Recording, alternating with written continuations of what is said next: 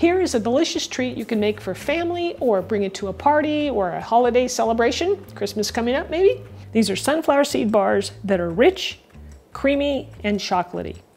It's easy to make, it's a crowd pleaser, and it's relatively healthy. Keep in mind, it is dessert. These bars are gluten-free, and I've kept it as low in sugar as possible without sacrificing flavor. I'm Rockin' Robin, and I'm going to show you how to make them right after my chef joke. So here's chef joke number 1. So last week, I got bit by a rattlesnake.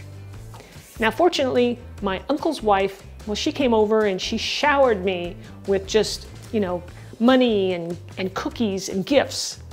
And I was glad for the antidote. So our bars here are in 3 layers. We have our cookie layer, and that's what we're going to start with. So for that, we're going to need some Siete cookie crumbs. And for that, you're going to want to pick up the Mexican shortbread version because they have several different flavors. And this one has a nice cinnamony flavor to it. So we're going to place 1 package of these cookies into a food processor. And then we're going to grind these up into small pieces.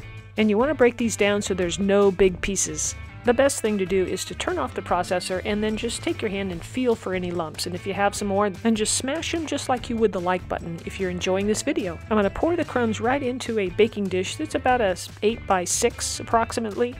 And then we're going to add some Kerrygold butter to our mix, and we're going to melt that in the microwave.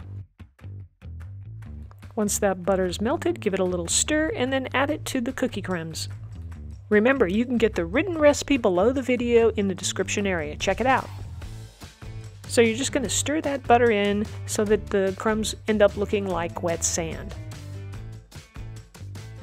Then you're going to use your hands to press the crumbs down into the bottom of the dish so that it's nice and even and firm. And then we're going to place this into a 350-degree Fahrenheit oven for 10 minutes. Once that is done, go ahead and pull it out. We're going to let it cool for, 10-15 minutes at least, and then we're going to put it in the refrigerator to cool completely. Now let's begin our middle layer with some sunflower seed butter. Now if you haven't seen this before, it's actually roasted sunflower seeds with a little bit of added sugar and salt. So I'm going to take a cup of this sunflower butter and place it into a saucepan.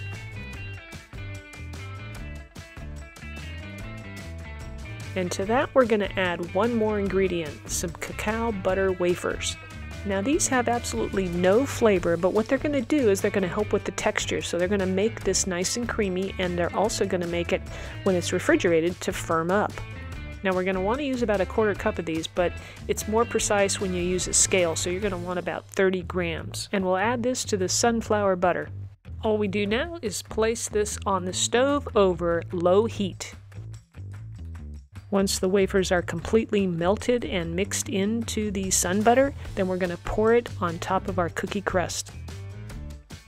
Pour this evenly as you can over the top of the crust. And just, try and cover it, and because it's so liquidy, it will even itself out almost automatically. Now this is going to go back in the fridge. Now this time it's going to take a bit longer for this to firm up, so you're going to have it in there for at least 4 to 5 hours, and preferably overnight. Okay, so while our bars are chilling in the refrigerator, it must be time for chef joke number 2. What do you call an island entirely populated by cupcakes? Deserted. If you have a silly joke that you want to share with me, leave it down in the comments. I'd love to hear it, and I might even share it in my next video. Once our first 2 layers are firmed up in the refrigerator, either by 4 hours or overnight, we're ready to add our chocolate layer. So I'm using Goutard semi-sweet chocolate baking bars. So all we have to do here is break the bar into smaller pieces and place them into a saucepan. Now I'm going to add some Kerrygold pure Irish butter, which is from grass-fed cows. We're going to start with a tablespoon, and then we're going to add more until we get the consistency of the chocolate that we want. It needs to be pourable.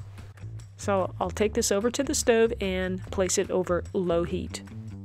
You want to watch this close and stir it constantly, and once that first tablespoon of butter gets mixed in, then you're going to want to add probably some more, depending on how thick it is. This is still a bit thick for me, so we're going to add some more butter. Mix that in and stir it in so that you can tell if you need to add more, go ahead. Otherwise, you want it nice and pourable like this. If at any point you notice your chocolate is starting to boil, we don't want that, so either turn off the heat or lift the pan off the hot burner. Burnt chocolate just doesn't taste good, so keep an eye on it and get this kind of consistency. Drizzle that beautiful chocolate right over the top and then spread it out with a spatula. Spread out the chocolate nice and even, and then this is going back in the refrigerator for probably at least another hour. Now you'll notice the chocolate has a nice matte finish once it's chilled. Now it's ready to be cut. So when you go to serve this, make sure that you run your knife along the edge of the chocolate layer to release it. Now getting that first piece out is always a challenge, and it even stuck a little bit, but stay with it, you'll get it, and it comes out nice and easy. Look at those beautiful layers. This thing is rich and delicious. That cookie crust has a nice cinnamon flavor, and of course that center layer is silky smooth and creamy, and of course the last layer is chocolate, which we all love. You guys are going to love this. If you like chocolate desserts, you're going to want to try my homemade chocolate pudding. It is creamy and delicious. Click the link on the screen and it'll take you right to the recipe, and you can try that one as well. And it's way better than anything you can buy at the store. I hope you enjoyed today's video. Let me know if you're going to try the recipe down in the comments, and let me know how it turned out. All right, we'll see you back here next week for another Rockin' recipe.